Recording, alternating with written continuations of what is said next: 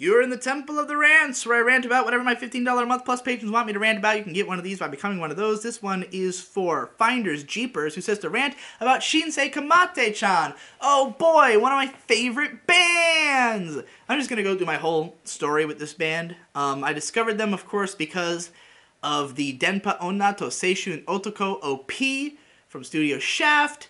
Phenomenal song, in my opinion. It was sung by the voice actress of the show, and I just thought that both the video and the song were immediately captivating to me. The sound of Shinsei Kamattechan is sort of chaotic and unkempt. They basically have, generally pop rock song structures and chord progressions. There's sort of a jangly guitar playing from lead singer Noko and songwriter. That's pretty straightforward. Their drumming is kind of fucking all over the place, and the bass line. Like, if you try to fixate on the drums or bass in a Shinsei Kamattechan song, you'll just be like, what the fuck are they even doing? But it's kind of drowned out by the not just the guitars, which are even pushed into the background, but what's over top of everything is just these dizzying keyboard melodies that are usually just melodically going crazy, just all kinds of arpeggios and just like lush swells of just tons of noise. And I love noisy, dense, complicated music. You know, it's not even that they're like super musically interesting per se. It's just a lot of fucking sound, and it creates a really interesting aesthetic and mentality that's just like overwhelming and very emotional. And then you have Noko screaming / singing completely off key, manic, insane, screaming about suicide and gender disparity, like not being sure of your gender and things like that. All stuff that I, of course, relate to, especially back in 2011 when I found this band. So, like, I immediately started trying to investigate them, and at the time there was no fucking information in English about this band.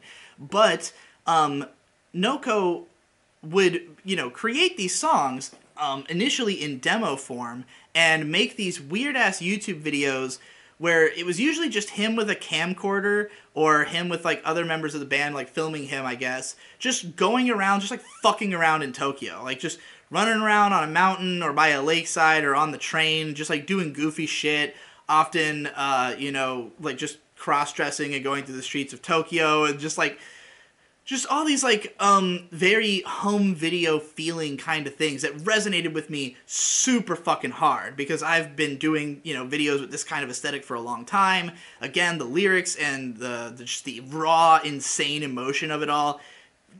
This was, like, when I discovered this band, it was like, this is a game changer for me, And at the time, the way their career trajectory went is kind of insane, because they put out their first 3 albums in 2010. And their first one was sort of more of an EP. It was only 8 tracks. Pretty much all killer, no filler. I'm not the biggest fan of the last track on there, I guess. But, like, yeah, it's a fantastic release. It came out in, like, March.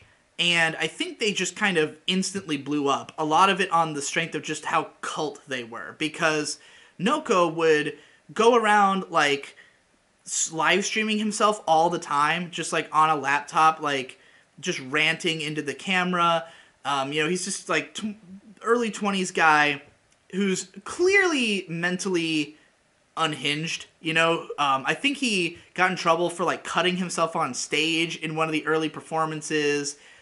They were just like this weird sort of mysterious group. Noko would never do interviews, like he's streaming all the time, but he would never do interviews and just like be the rest of the band and shit like that. So I think that they immediately established this like fervent cult following, and I'm really sad that I couldn't have been a part of that in any way, because obviously I don't speak Japanese and none of the shit's getting translated, so it was hard for me to like go watch the streams or anything like that. But yeah, like that was sort of the core of, and like a lot of people were reporting on them because obviously this is a highly interesting band, and I think their music, their song "Rock and Roll," is echoing through my head. I don't know how to translate "Rock and Roll" by Narayamanai, which is a great song, and of course was their like debut single, first track on their first album. Probably the most like structured and like easily comprehensible version of their sound. that song basically became the template for the Shinsei Kamattechan song, which we're going to talk about eventually. But I think that was used in a movie or something, which was part of how their starting happened. Well, then, like 6 months later, they put out 2 albums on the same day, Minna Shine and Tsumanne, and which means Everybody Die and Boring, respectively. Their first album was called To Kill a Friend. And all 3 of these albums are fantastic, in my opinion. Tsumanne is definitely their best. It's the one that's most often cited. When people actually find out about this band, that's usually the album they go to, and it's just so fucking good. And again, like, the lyrics are so disturbed. They had songs like Ikareta Neat, meaning abnormal neat, which is just a song about being a boring neat, and the vocal delivery, it's like, because it's kind of this like this sort of slow, I almost want to compare it to like Long View by Green Day, like this like kind of plodding bass driven song that's just kind of upbeat and chipper, but the vocals are like Asakana Banade Boku wa Tanoshi, and then the chorus is him screaming Ikareta ni Tao over and over again. There are songs where he just screams through the entire track over like what sounds like it would be a bubblegum pop song, you know? Or where all of the lyrics are, I want to die, I don't want to die, I want to die, I don't want to die. Am I a boy? Am I a girl? Am I a boy? Am I a girl? And then other ones have more of like a storytelling aspect, like the story of the worst girl, which is just like paints an image of like a depressed Fujo who wants to kill everyone in her class, basically. It's the music of school shooters who never shot up a school, basically. So, you know, people like me. And then in 2011, they put out the 4th album, which is called To August 32nd, which is, I still think, a really great album. The opening track, Guro Ihana, is, if, you know, when I was talking about how rock and roll wa Narayama Nai is, like, represents the, like, what's the word I want to use? Like, the emblematic Shinsei Kamattechan song, Guro Ihana is like the best version of that. Like, it was like they've completed it, they've done it, they nailed it. It's 5.5 minutes of rising action, this enormous finale of keyboard freakout, you know, a really memorable chorus. Love that fucking song. But this album is only like 10 tracks, and 2 of them are just remakes of songs from the first album, like reproduced or whatever. And keep in mind that already, like, when I got into the band, I had mostly found their uploads on YouTube, which were all for demo versions of the songs that sounded even more chaotic and insane. And I liked that. Initially, it was hard for me to transition to the album versions, because the album versions are better produced, and even, I mean, it still sounds like fucking complete insanity, but, like, if you listen to the YouTube ones, it's uber rough, the gain is always, like, way too high, everything sounds like shit, and I loved that about it. There are certain songs that I think, like Baby Rainy Day is a good example of a song that the original sounded even better to me, because the vocal harmonies on, like, the bridge are haunting in the way that they were originally recorded, where it's like 5 voices all at equal volume, whereas, of course, in the finished version, they're more like backing voices, and it didn't have the same impact. But nonetheless, I did eventually get really into the studio versions of all those albums, and, you know, I like the remixed versions of the songs on To August 32nd. It's just kind of like they're basically the same songs, but otherwise still a solid album. And what's great about Shinsei Kamattechan is they have a lot of variety across their albums, not just in the sense of, like, faster songs, slower songs, stuff like that, but there'd be, like, just experimental instrumental pieces on there, or songs that just sound really different or really intense. I remember reading a review of their first 3 albums early on that pointed out how on the first album, when you get to track, I think 4 or 5, the one that's about, like, not wanting to go to school, when you don't have the keyboard as, like, a central focus of the song, like, carrying the melody, it sounds so much more intense and frantic. So any song where they, like, really go for more of a rock and roll vibe just sounds fucking crazy. You have stuff like Ultimate Razor on fucking Minna Shine, where the chorus is Ultimate Razor! Ultimate I actually blew the speakers on my laptop playing that song one time, which because the fucking gain is so boosted. But yeah, those first 4 albums are all great, and I love them.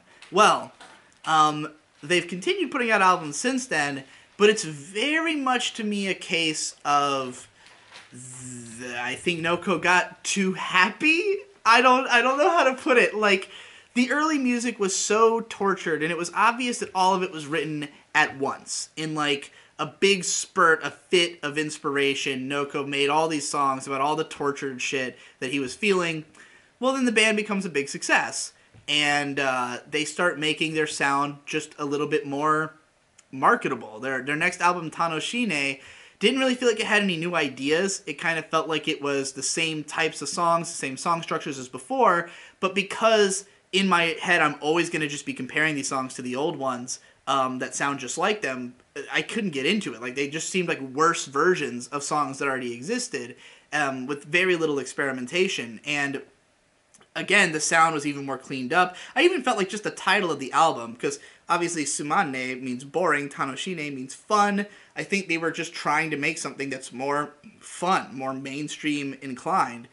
And then, for a while, Noko would still occasionally release songs on YouTube that weren't making it onto the albums that I thought were better than anything on the albums. And they were, once again, in that rougher, self-produced style that really resonated with me. There were like 3 tracks that came out in the time between August 32nd and Fun that I thought were like 3 of the best songs they ever made. A couple of those showed up on the next album, Hero Syndrome.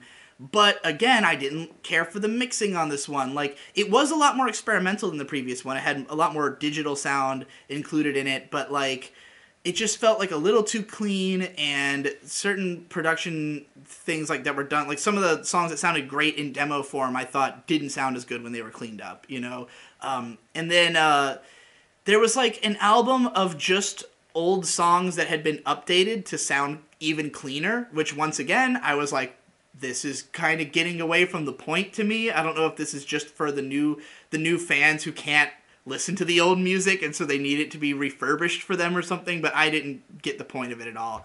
I think they've put out a couple more albums since then. I don't know if I've heard whatever their latest one is, but just like everything I've listened to has just felt like a watered down version of what I had before. And like, just the raw emotional shit was what I really cared about. And like, Noko still sometimes puts that stuff out on YouTube. Occasionally you get something like Hot-Blooded Internet Boys, which is one of my favorite tracks by them. He also had a period where he did like remixes of some of his songs with Hatsune Miku singing them, which was interesting.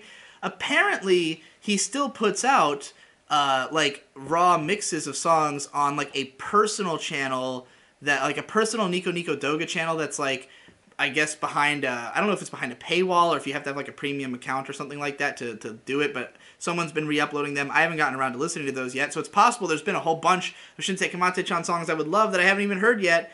But yeah, I'm still basically like in the trenches with the first 4 albums. That first year of just absolute mania is what has, stayed with me the most. And the rest of it I don't even really listen to, but yeah, the vibe of the music was exactly how I felt at that time. 2011, when I was a NEET, when I was like confused about myself and my future and not knowing, anything about what I wanted out of life. I felt like I was right in the same spot Noko was in, and obviously as a Japanophile, I could relate to even the vibe of what life is like for a Japanese person as opposed to an American, since most of the media I was consuming was Japanese. Alright, that's fucking enough about that.